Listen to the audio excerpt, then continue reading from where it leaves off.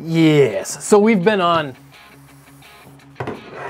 my apologies. We've been on a mission on this channel for quite a long time. We've been trying to outdo the A12x25. I've been printing fans out and testing my designs. You guys have been sending me your designs that I've been printing out for the Fan Showdown, which I was testing more fans a day, and you guys are getting close. There were some very impressive fans in this last episode that I haven't got out yet, but stick around for that one if you don't know what that series is. I highly recommend you check it out and submit me your fans.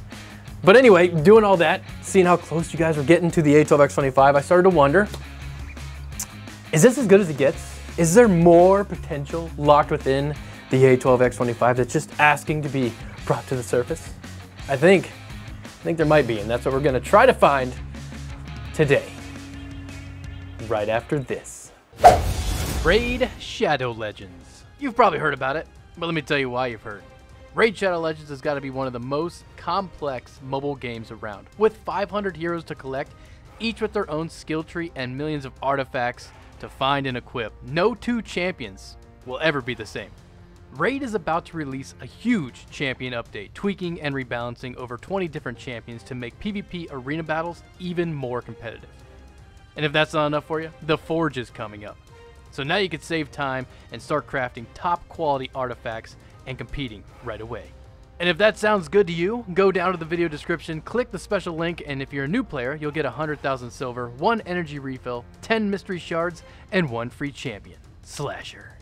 He's pretty sweet. All this treasure will be waiting for you here. Good luck, and I'll see you out there. Now, I mean, I can't take full credit for this idea. I've seen this commented a few times.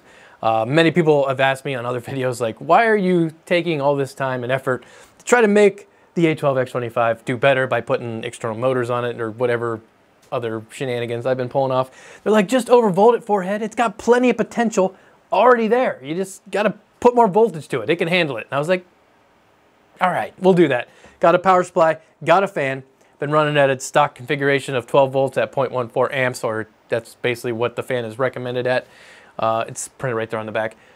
And we got good numbers. We know how well it cools this 7700K, 4.9 gigahertz. I got a good noise level at 500 millimeters. We know it's RPM. So if there is performance to be had, we'll be able to see it somehow. So that's what we got to do. We just got to find the limits of how much voltage and amperage it can take. And to do so, we're going to re-kill this fan. So it's already looking a little rough. This is a fan that I used to try to find the limits of the fan blades, how many RPMs it could take. I took a RC motor, strapped it to it, and fast as I could until we shot a blade into space. But the funny thing is that this actually still works. It obviously doesn't move air. It doesn't have half its blades, but it still spins. So what I'm going to do is I'm going to remove the rest of the blades. We're going to hook this one up. We're going to slowly step up the voltage and amperage until we get to the breaking limit. We'll take note of those values. We'll step them down a hair and then plug those into this fan and take it all the way up to its limit, run our stress tests again and see if there's any performance gained. Okay, let's get testing here. Obviously, when we add fan blades to this, the load's going to go up, so the amp draw is going to be higher, but this will just give us a good starting point. So stock voltage. Take a little measurement just to see if we're gaining any RPM or how much. 2566 with no blades on it. 12 volts. Shouldn't peak our amps here, but we'll just start going up in voltage and see where we make it to. Oh, we died.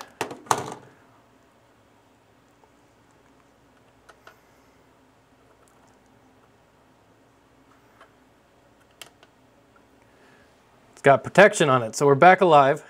I've had this going for a few minutes now. It looks like 19 volts is what it likes, and that's 4330 RPM.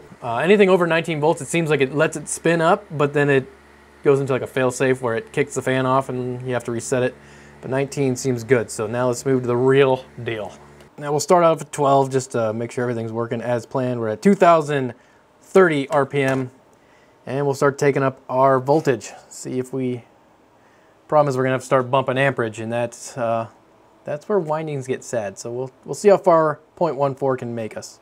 And we already found it. So we're already at constant current. Oh, wait a minute. We got 14 volts. 15? Yeah, we're not gonna, we need some more amps for this one.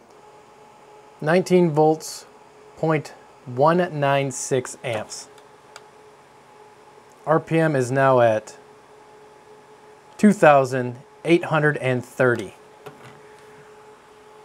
So we are moving quicker. Let's see if that means we're cooling more. We're looking good. It's been 45 minutes. The fan's still running. Doesn't sound like anything's rattling or starting to shake loose. And across the board, with the exception of sound, we're doing better. The RPMs are higher, if that's a good thing or not. The cooling is higher. Yes, it is louder.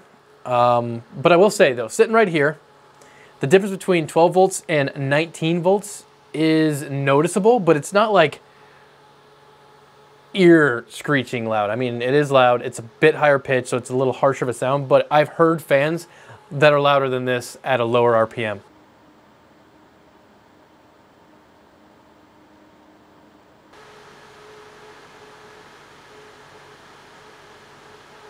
I will even say, before we did this, I had this set up on a cheaper fan, and I was just trying to see how high I could push it, and it got to a point where it just shut off, and there was no coming back to life.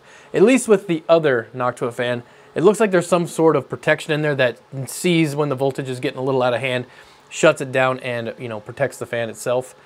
Don't quote me on that, just kind of what we noticed. But it does look like you can overclock your fan or overvolt your fan and get more performance out of it. I wonder if we can get more than 19. Now on the other fan, we weren't able to go above 19 volts. Everything shut down. So let's just see if we can get this one into 20. Seems like it's taking it, just like CPUs. Not every fan is created equal. Some handle things better than others. But we're at 21 volts, 0.217 amps. And now we're sitting about 3,024 RPM. We might have to run it again. I think there's more to be had, just in case things get a little squirrely. 23 volts, 0.24 amps, 3,200 RPM. This fan is handling the over voltage way better than the other one. And it's got a load on it. Maybe you would think that'd make it do worse because you got to put a higher amperage, but who knows? It is still going though. 3,511 RPM, 28 volts.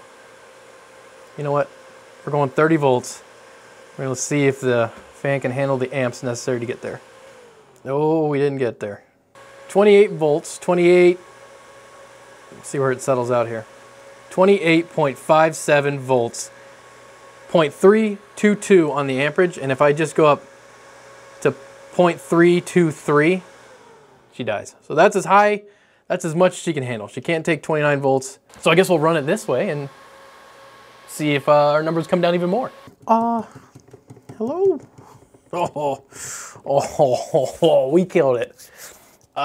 Remember a minute ago when I was like, oh dude, there's over voltage protection, so we're not gonna actually kill the fan, it'll just stop and then we can reset it and we'll be right back in the game. Well, it's not true. It is dead. Unless this power supply is dead, this fan has, yeah, it's seen its final rotation. So yeah, at 19 volts, we did spin faster and get cooler temperatures, and we made it a whole 45 minutes on the stress test, but when we took it to the max, it looked promising. The speeds were up, the noise was up, the cooling performance was probably up, but it couldn't survive the test of time. So is any of this worth it? No. I mean, one, you have to have a special power supply that your PC doesn't have. Two, the fan is not going to like it. I mean, yeah, 19 volts lasted for 45 minutes, but would it last longer than that, days upon days of use? Probably not. And the cooling performance, just the bumps in cooling performance is just not worth it. So although it's fun to try, and I'm glad I did, and I will continue to try random stupid things, even though if it kills perfectly good objects. At least for now we know what the max voltage is for the A12x25. And if you got other things you want to see me overvolt or other video ideas you want to see performed on the channel, make sure to let me know down below. Get subscribed. We'll see you next time.